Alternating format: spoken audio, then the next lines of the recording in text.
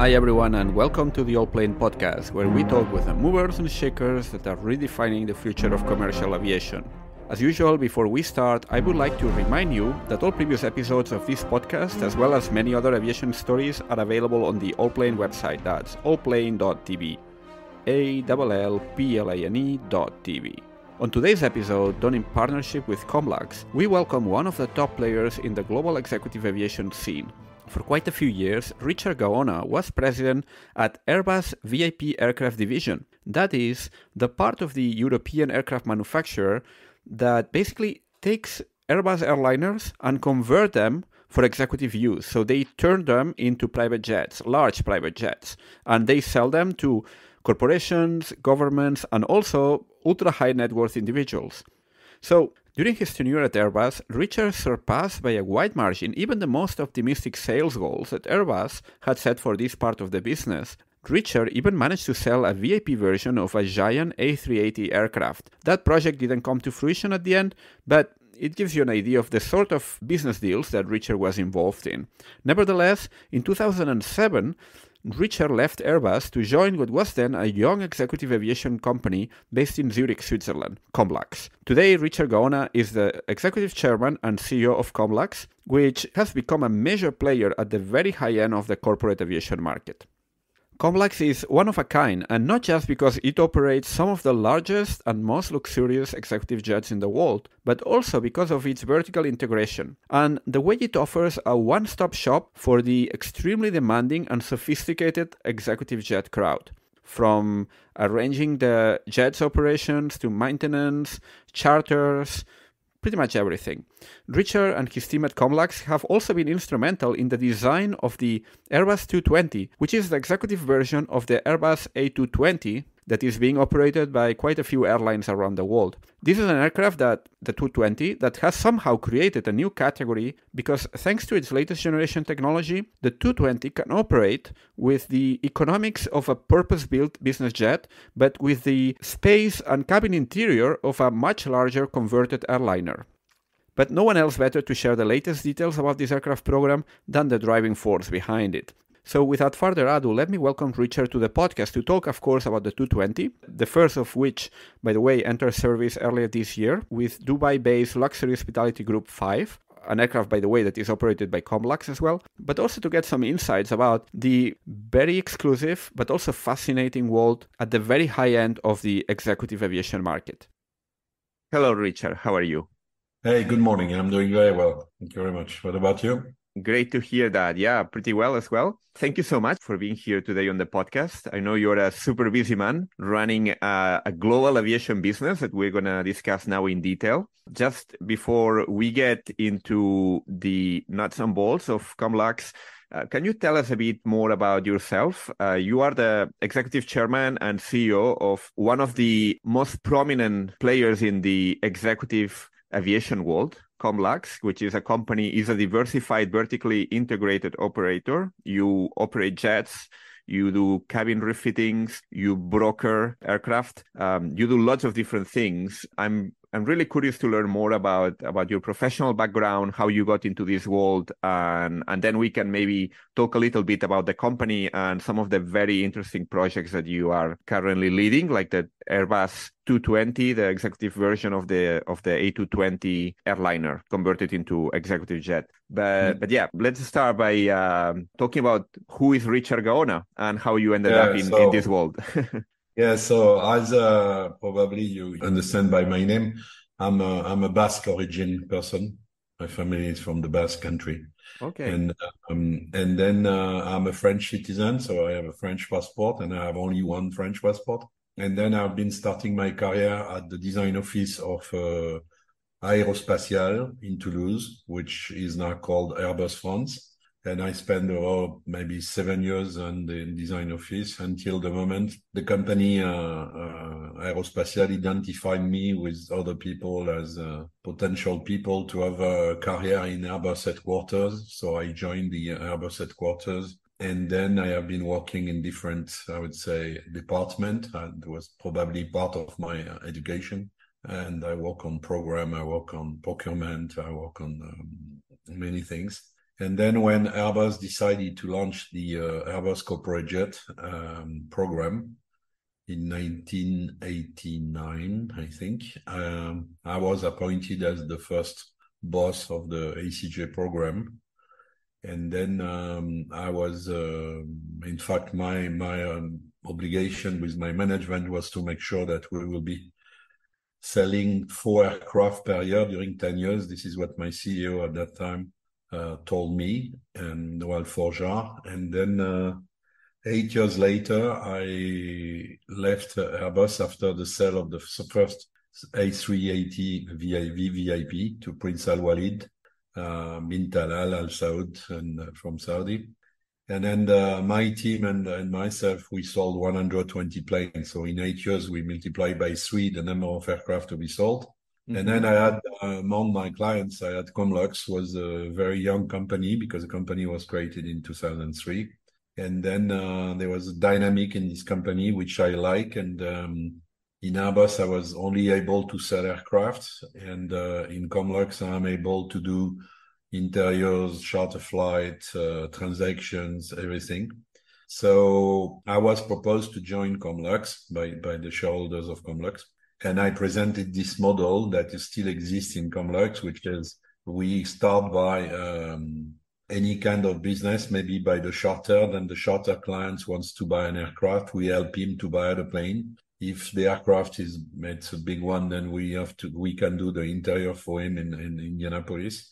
And then once he flies the plane, maybe for 3, 4, 5 years, one day he wants to change, and we help him to replace the aircraft, to resell the old one, to sell the new one. So when I joined Comlux in November 2007, Comlux was 35 employees, and we were operating 6 aircraft. Today, the company is about 600 people.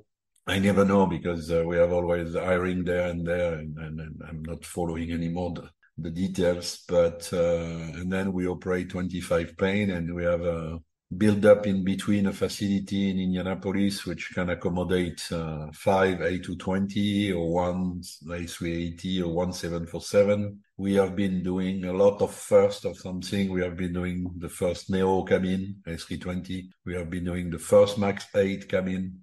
And we have been doing the first TwoTwenty aircraft that we delivered this year. Mm-hmm. So you told me at the beginning you are very busy. In fact, my job is to make sure that I'm working with the best guy around me.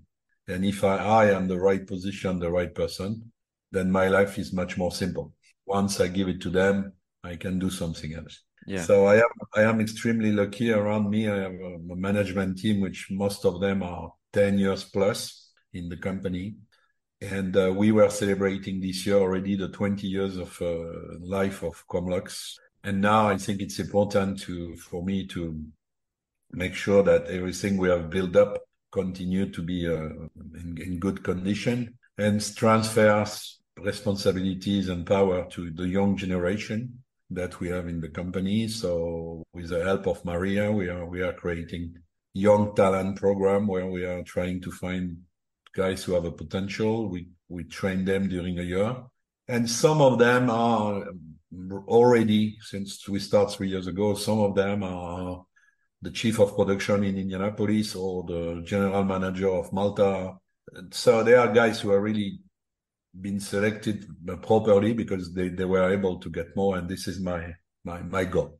Yeah, actually, you mentioned quite a few locations because Comlux has a really like a global footprint. Your headquarters is in Zurich, in Switzerland. Yeah. But you have operations in Indianapolis, as you mentioned, a completion center in Malta, in Kazakhstan, I think in many different places around the world, because this is obviously a global industry. And what I find really interesting is that, I mean, there are many companies operating in executive aviation, but you operate in a very unique segment. And that's, let's say, the highest end of the market, the largest executive jets. We are talking here about airliner conversions, ACJs and BBJs, which are the same airliners that regular people fly with, but just instead of having 150, 190, 210 people, they are prepared to carry a small number of people in all sort of comfort. And that's a very, very niche market. I'm just curious, what is the dynamic in this market? I mean, you operate obviously with very high net worth individuals, with governments, with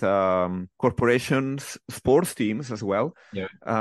So what are the marketing channels in this world? Because I guess that's a very relational business. Yeah, you have to go meet people, show them the planes. I'm really intrigued by this. Well, in reality, we are doing, to try to make it simple, we are doing everything the airline don't do. Mm-hmm. So we are not a scheduled flight operator. We are non-scheduled flight operator. And then you can imagine any kind of different clients. But as you said, the corporations, the private individual, and the government are the three, I would say, main activity that we are doing. And once the aircraft is owned by one of these, for example, corporation or an individual, some of these aircraft are available for charter.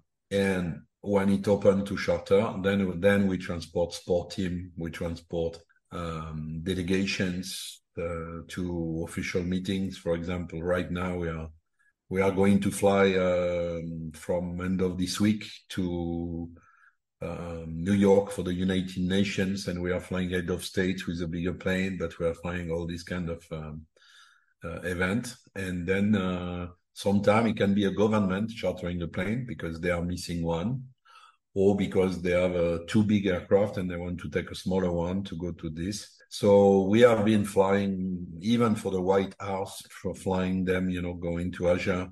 So we are any kind of different client. But my vision has been always that, first of all, in this market, I am used to say you are moving quickly from the sun, beach condition to the cold, rainy conditions, because the markets are always going up and down. And I remember when we got the COVID, the company was doing very well. And when the COVID arrived, I was saying with two of my top guys, okay, it's a matter of 3 months. The 3 months became 6. And then from March 2020 till 1st of July 2021, the big aircraft were in our fleet. They were not flying at all because countries were blocked. So you could fly only inside the country where you was privately, but you could not fly abroad because nobody wanted to take people. They were scared that you bring COVID. And interestingly, we made a decision in the company to keep everyone. We reduced the salary of everyone, starting by myself. And then from 1st of July to the end of the December in 2021, we made a turnover which was bigger than 2019. Why? Because we were having crew ready. They were so eager to fly. Everybody was really trying the best to survive. And then we passed the crisis. And then every time, and this is one more example that you have to be, and this is always my vision, you have to do diversification. You have to do diversification in locations and market where you are working. There will be always a place in the world, unfortunately, which will be in trouble. There is a war, there is, I don't know, economy is bad, or, when there was COVID, China was closed, for example. I mean, so you have to be in different places. Second, you need to have different kind of services that you're offering, because sometimes one activity is working better than the other. And then it's good to have some income coming that you can use there, and next time they will be the one contributing. So I'm used to saying, Comlux, there is a fridge and everyone has to bring food, because when you're hungry, you have to go open the door and you get something. But it's the obligation of everyone as well to feed the fridge. Yeah. And the third thing is the product that you are doing. Because I was Airbus, I'm used to be, people believe we are sometimes Airbus Plan B, but we have a lot of aircraft from Boeing, from Bombardier, we are Bombardier. We have different aircraft. So we are not, I would say, just doing one line of product and only this one. It would be too risky if the market doesn't work, that we are just with big aircraft and not small aircraft. So you need to have small aircraft, middle size, big aircraft, and then always you cross. And last but not least, you need to have, and I strongly believe in this, I have learned that when I was working at Airbus, when you have an international team in a company, you have always someone who understands better the culture of the client, because you don't do business the same way. So in Comlux, we are, I don't know, maybe Maria can tell me, but I think it's 35 to 40 different nationality at least. And that is an asset for the company. It's a strong asset. The employees are very strong assets. So when you are a small company like we are, and I like to keep the startup, I would say, spirit, you have to encourage new people, new ideas, and always question if what you are doing is okay or you have to change it. Yeah, actually, you touch a very important point that I had here in my notes to ask you next, and that's actually the diversification. Because one thing that really caught my eye when reading about Comlux is that you are let's say a vertically integrated company that you do pretty much, you cover the full cycle of services that an aircraft operator needs. You take care of the completion of the aircraft. You also operate the aircraft. You rent it. You can broker this aircraft that might be belonging to a private owner, but you kind of do the management. You offer all sorts of services to help the owners manage those aircraft. You offer MRO technical services also to service these fleets. So it's a pretty well diversified collection of different activities and tasks, which I guess it possibly has, aside from the diversification itself, I guess it has some advantages as well. Of course, because you have always, once an aircraft exists project, there is always something around which is required by the client. Mm-hmm. If you are not doing it and supporting your client properly, then he will go to the next shop, and maybe the next shop will try to convince him that this is not the way it should be. So I have clients, and many in Comlux, who ask us to help them to buy an aircraft. We bought the aircraft for them. We bought it probably at a better condition that they could have bought themselves, because we are professionals and we can argue and discuss with an OEM. Then we put the aircraft in the completion. Then we fly the aircraft. And then now we do charter when they have available time. It's, for example, the example of the TwoTwenty that we sold to Hotel 5. Mm-hmm. You know, we bought that aircraft ourselves on speculation. We sold it to Hotel 5. We did the cabin. They customized the cabin with the client, so he could choose the colors and so on. And aircraft came into service. And now we are flying the aircraft for them. And when they don't have the need of the aircraft, we're doing charter. And because this aircraft is in Dubai, and Dubai is becoming a strong place for business aviation in the Middle East, then we are now building a hangar in Dubai, because if we want to do some MRO activity, some activities cannot be done outside, even if the weather is good, because you have to be inside the hangar. So that's why we have a hangar, and we will offer as well parking for these people, because, you know, it's in summer, it's very hot, and then aircraft don't like, if they don't fly a lot, to stay on ground doing nothing. So we cannot do everything. We don't do FBO, for example. We don't do, travel agency company. But we have our own, I would say, commercial team doing all the commercial charter ourselves. And if you can have, if you are in my position, saying, okay, I'm going to buy that service instead of having people as overhead in the company. But when you are buying too many services outside, you are no longer controlling the quality of your services. And in our job, our customer, in particular the one who are wealthy, they expect that is not an option. It's part of what they pay.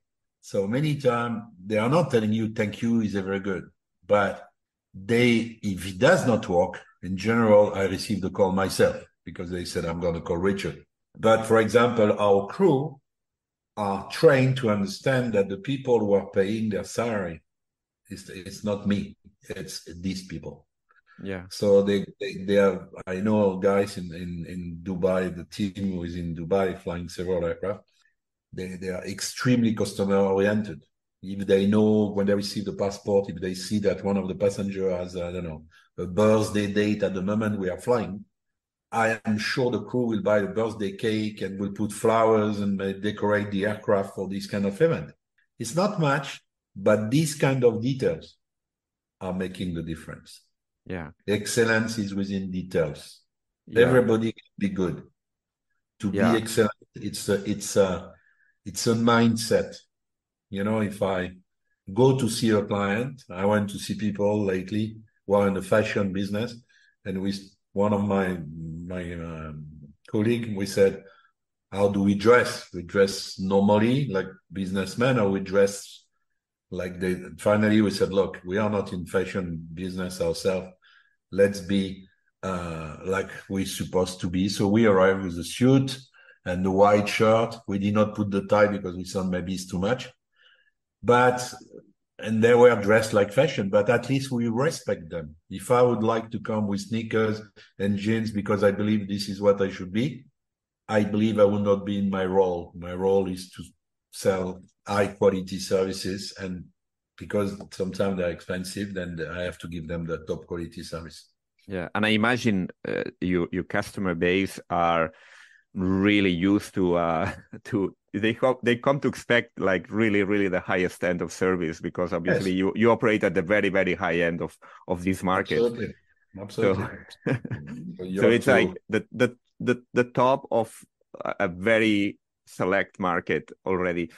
So you are a sort of like a one-stop shop for people that need to operate private aircraft, and not any private aircraft. I mean, as we mentioned, you operate different models, but most of them are some of the most luxurious and most exclusive private aircraft that exist out there because of the size. I'll just make a note here.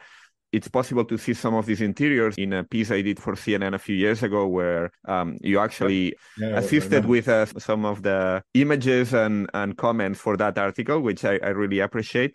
You operate different types of aircraft, but there's one I think that is very dear to you, one where you've been instrumental, I think, in its creation and its definition, and that's the TwoTwenty, which is basically the Airbus A220 ACJ. What can you tell us about this aircraft, which I think it's been quite a thing in this world of executive aviation, because you are creating a sort of a new category, I think, something in between the purpose-built private jets like the Gulfstreams, for example, or the Bombardier Global, and then the larger jets like the 737 BBJs or A320s ACJs or even larger aircraft. So something in between that offers let's say, the space of a converted airliner, but with the economics and the performance of a purpose-built private jet. So what can you tell us about this? Maybe you can explain it a more clear way, because I might not be using it the right words to define it. But the idea is that you create something in between that combines the best of both worlds, yeah? Yes. You know, the story for Comlux, the story of the TwoTwenty, first of all, you I'm sure have seen that we call it TwoTwenty, and we don't. Yeah. As written in letters on TwoTwenty. In letters, like the A220, Airbus writes it in numbers, like all the Airbus aircraft, but you have chosen a specific marketing approach, which is to name it TwoTwenty in letters altogether, TwoTwenty. Yes, absolutely. And the story starts, in fact, so Comlux has a lot of Bombardier in the fleet, so we know very well the people in Montreal. And when the TwoTwenty was called the C series, before Airbus acquired them, we had discussions with Bombardier, was trying to make an aircraft to compete with Airbus and Boeing. So they came naturally to us and say, you are our clients, we have a good relationship with them. And they say, what about we work together and you guys do the cabin and you do these interiors? So we said, interesting, we're interested to do it, but we have to make sure first that the aircraft are very good performance on this market. And then we start to discuss with Bombardier in terms of range, in terms of flying altitude, in terms of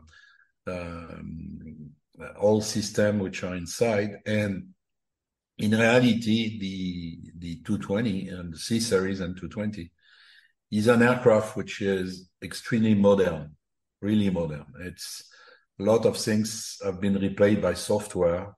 Everything is integrated all together. And components which have been done on this aircraft are a lot of components are composite. So impact of corrosion is much less on this aircraft than on the other plane, which I know.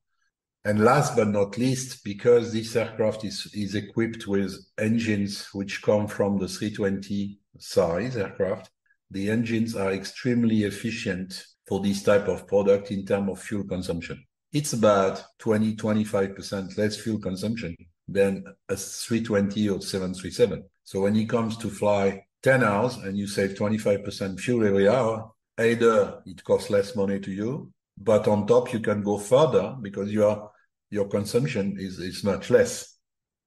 So this aircraft, we said, okay, we'll put fuel tanks and then we'll try to make an aircraft flying guaranteed 12 hours. And we say that, and the 12 hours in business aviation is a kind of ceiling, in my opinion. You can have 15 or 16, but the number of time you will fly 15 hours will be extremely low number. So some competitors say, oh, I can fly 16 hours, I can fly 17 hours. Yes, you can. You can have a car which can go 280 kilometers, but you will never be able to use it.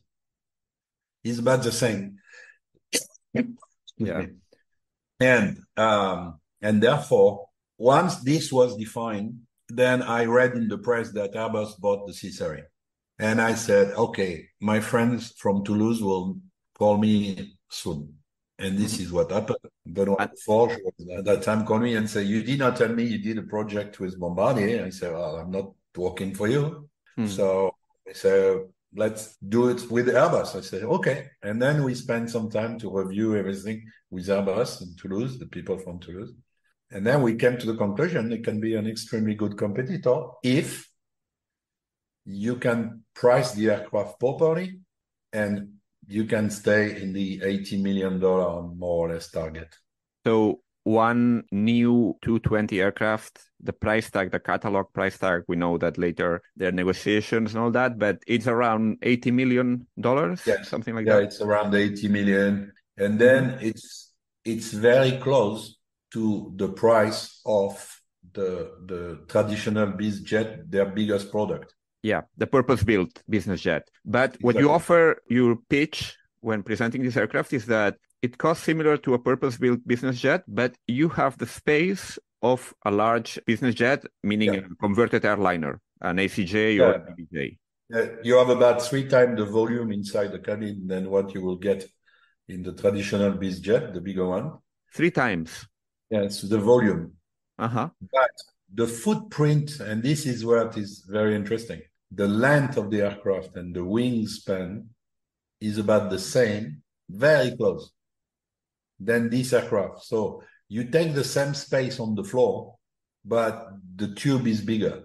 Yeah. And as long as you can fly 12 hours, then you can say, okay, would you like to fly? And you know, me, I always say there is no bad aircraft or good aircraft than the other. If you fly 2 people, and of course you don't need a lot of space, but a lot of my clients now are people who are in the 50s. They have kids who became teenagers. The teenagers are coming with a friend on board the plane, and then suddenly they are 12 people.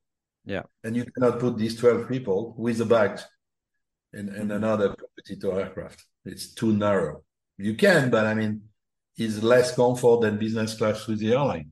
This is, I would say, the what makes the 220 a new player, because if you would be buying the ACJs and BBJs, you talk more budget of 110 to 120 million.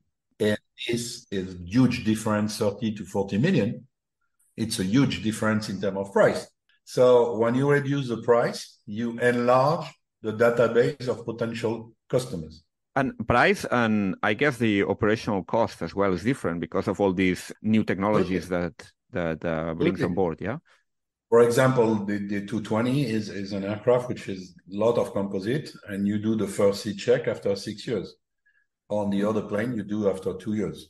The costs of maintenance of this aircraft is extremely low because the fuel consumption is as well much lower than the bigger plane.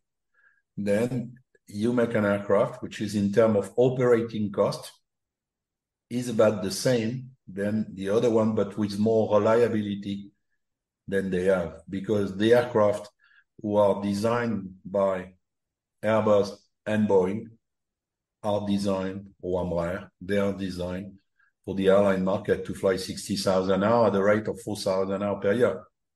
So you need to make really reliable aircraft, otherwise you have all the clients which are, I would say, complaining, and then you cannot survive. This is so of course it's a new aircraft, but since 2018, I was checking the numbers yesterday, they sold 800 planes. Yeah. Which private jet OEM is going to sell that? Tell me. None. A program of a traditional biz jet, if they do 400, 500 planes, it's a big success. So when you do 800 and you have delivered 300, the reliability of all these aircraft is going to be better and better and better and better. And when you have a program, what is important is on an airline program is who is buying. So the 220 has clients like Delta, like Air France, like Qantas, like Air Baltic, like Swiss Lufthansa. Yeah. They are ordering more. They have been placing order and they are ordering more. So me, when I am dealing with a client, I say, do you think Delta would buy more aircraft than they have today, the same one, if the aircraft would have a problem? They can buy another one if they want. Yeah, for me, when you have a derivative aircraft which come from the airline market, you have to look before to buy the private jet version, I would say, the corporate jet version. Look how many aircraft have been sold and to who. So the 220 is a pretty new program. I think the first delivery was in 2018. And the aircraft, and then they have sold already 800 planes. I was on the delivery of the first C-Series 300, which later became the A220-300, to Air Baltic in Riga. And we had a chance to have a flight over Latvia from Riga to Riga just to try the new aircraft that was just delivered the previous day. It was really amazing. Yeah. Yeah, absolutely. So, and me, I'm living in Zurich, so I'm flying with Swiss on 220 a lot because they use a lot the aircraft over there. Indeed, yeah. So, yes, it's a new program. Yes, needs the product support probably is not as developed than for all programs. But me, when I see Delta renewing an order and I see Qantas doing the same, I said, if these people are doing it, they're very competent. Should be for a reason, right? So for me, the platform is good. So once the platform is good, let's make it happen. And we took the aircraft in April this year. And then we flew more than 300 hours with the first one. And I touch wood, we never had any problem. It's perfect, fine. If I may ask you about a specific input that Comlux is bringing into this program, you participated in the definition of the cabin, of the executive version of the A220, so the 220, and you also have ordered the first 15. Is that right? No, what happened was, so when Airbus was looking for that program, to launch this program, we agreed to be the risk-sharing partner. What does it mean? It means we are financed with our own money all the non-recurring cost of an engineering of the cabin. Okay. At risk, because if they don't sell, it's our problem.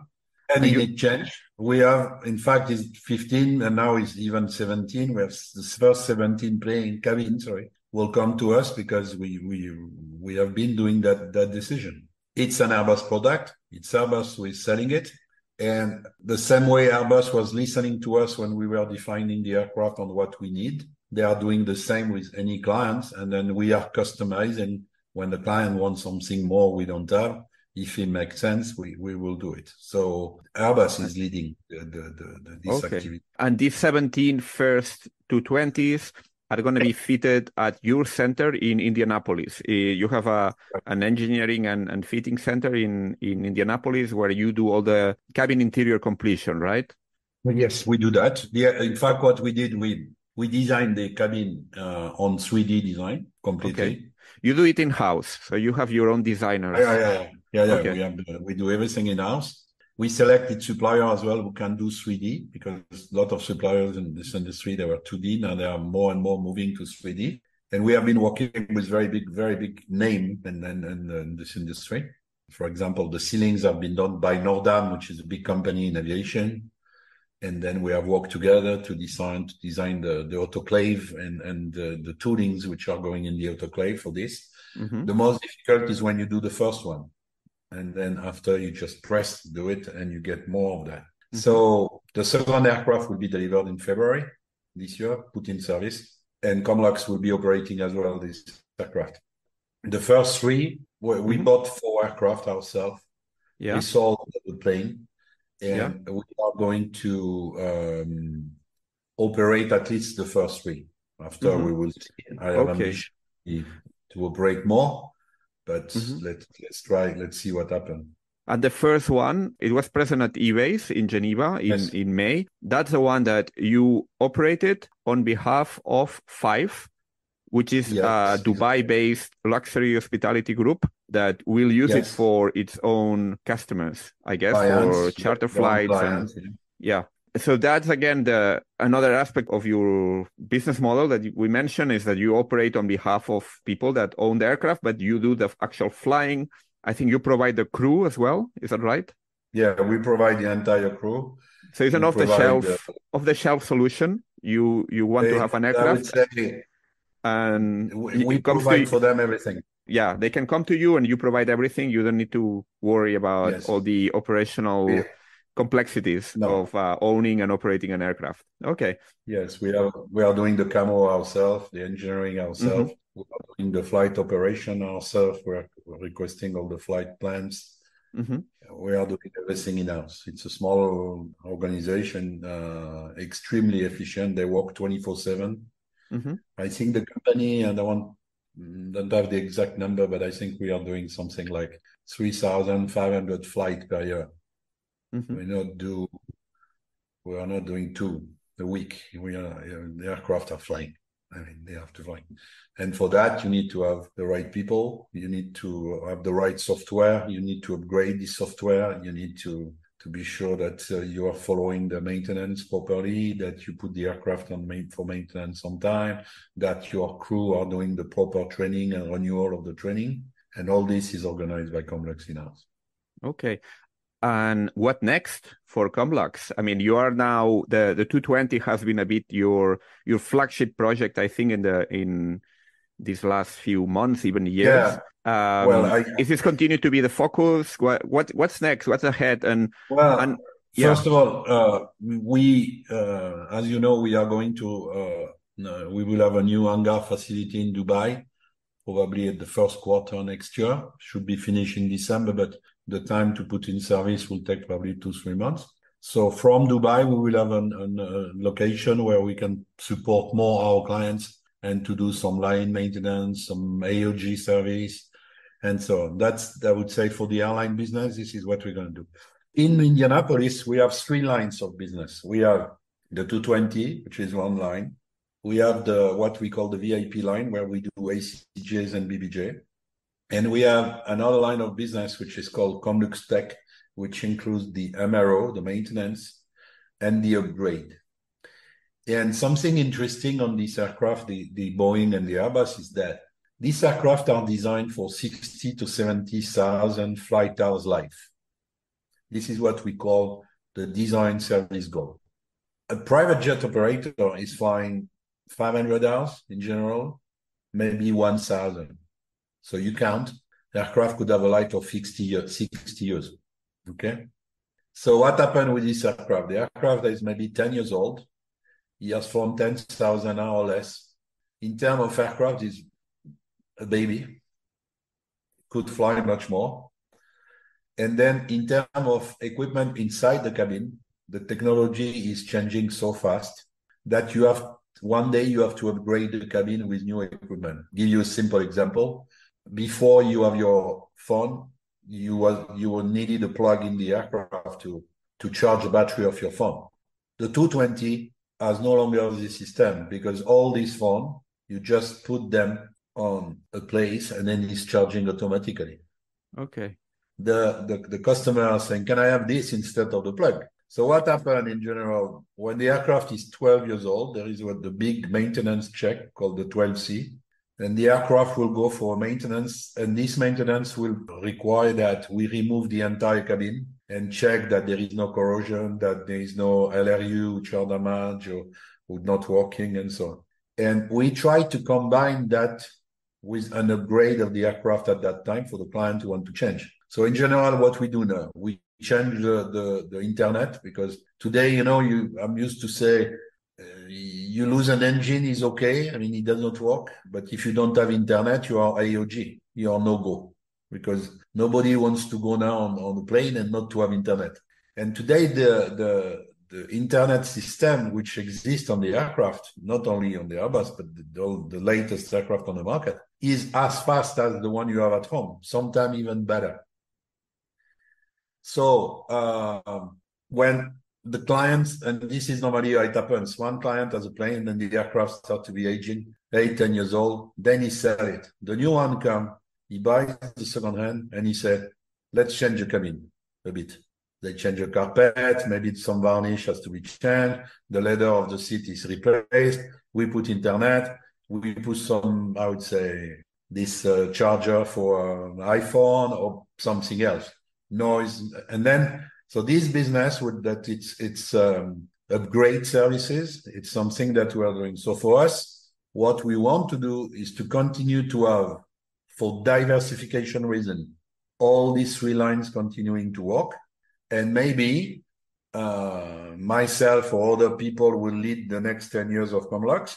We'll say, okay, now it's time maybe for us to do another location, maybe to do in Asia, or maybe to do bigger in Indianapolis, or maybe to do in the US, in Florida, or I don't know. That's the next step. If you don't progress, you are moving back. So you have always to have a wind of development, not a wind of happiness and say everything is okay, I'm okay. Mm-hmm. I know some of my competitors, they come from the MRO fuel tank business, but they are unable to design and certify the cabin. So I am the opposite. This is secondary. This is basically this.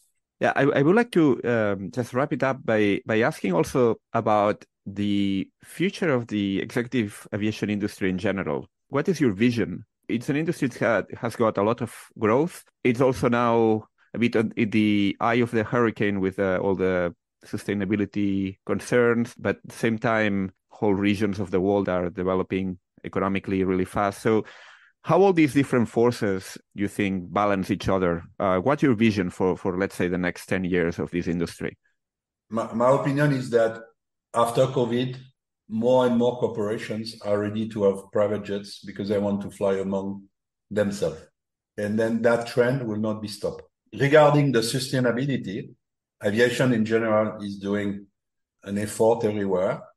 I think it's a bit unfair to target just the aviation because there are so many other industries which are much, much more polluting. We represent the business aviation 0.002, but we can improve and we will improve that. And for example, and therefore the next generation of aircraft, and the 220 is part of that already, will have to have less fuel consumption. And if you take the example of Five, it's a company which is very much oriented to sustainability. They have taken a plane which is much less fuel consumption than the others, but as well, they are buying carbon tax credit for what they fly. So it comes a moment you cannot go further. I mean, you have to put fuel and fly. I mean, it's maybe in 50 years we will have another energy than fuel, but for now, I think the next 20 years, I don't see how we're going to do that. So these people, they make their own decision and they are buying tax credit, carbon, to compensate. And I believe the corporations will get this plane. All the corporations will do that. it's people say, okay, it will cost me money, but not too much. But at least I am helping the planet somehow. I see this moving more and more, but I don't see this moving in 2 years. This is going to take 2 decades or 3 before we have a substantial change. Yeah, we're seeing lots of big corporations now investing into kind of trying to mitigate at least this footprint. Just to wrap it up, are you guys, Comlux, are you going to be at the next NBAA? Are people attending NBAA going to be able to see these TwoTwenty aircraft? Yeah, Comlux will have is going. We will have a team over there, a large team at the booth. We will have in the convention, and Airbus is chartering the plane for the aircraft display. So the aircraft will be on display at the NBAA. Will be the first time, I would say, the American market will have access to the plane almost openly. But this is going to be managed by Airbus, but Comlux will be flying the aircraft there. Yeah. It's the one operated by on behalf of Five, Comlux. Yeah? Okay. Yeah.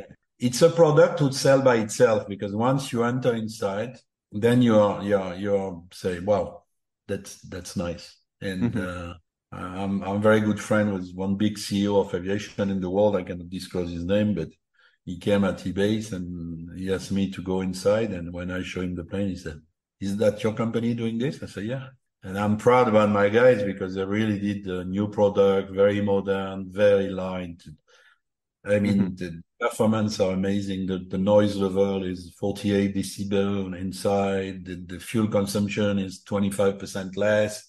And it's modern aircraft. I mean, I was one day doing a test flight before delivery. I mean, I was on board the plane. I was not testing anything myself, but I think they were the engineers. They were trying to. I think they were putting 20 different iPads working and streaming at the same time to see if this will affect the speed of the internet. And then everything was working. And I remember we were watching a Formula One race in flight on the TV, because this aircraft is the only one in private jet who has TV of 55-inch size. And then it comes a moment you don't anymore think you are in flight. You are at home. Yeah. So it's beauty of this aircraft. So, yeah, but it's not the only thing. We have other plane. You need aircraft for everyone. Indeed, yeah, you have a pretty diverse fleet. In any case, I'm going to make sure there are some photos of the TwoTwenty cabin interior in the show notes so that people can check it out for themselves. Yeah. Well, Richard, it's been an amazing conversation. Always great talking with you and getting the latest about this very, very sophisticated and very exclusive world of the high-end executive aviation and the very exciting projects you are doing there at Comlux with the TwoTwenty, and I guess others that will come after that. So thank you so much for your time today. Thank you very much, Michael. And then don't forget to mention that this would not happen if I would not have around me a very good team, because the only thing I'm good is to find good talent. Then I give them the job and they do it better than me. That's a great talent to have. Thank you very much. Thank you very much. Thank you. Bye-bye. If you like this podcast, you can support us by giving it a great rating on Apple, Spotify, or whichever platform you get it from. And remember, you can, of course, subscribe to it. And you can also get regular updates through the Allplane website. That's Allplane.tv. We have a newsletter where we cover the aviation industry every week with a special focus on innovation and sustainability. So give it a go. Thank you and goodbye.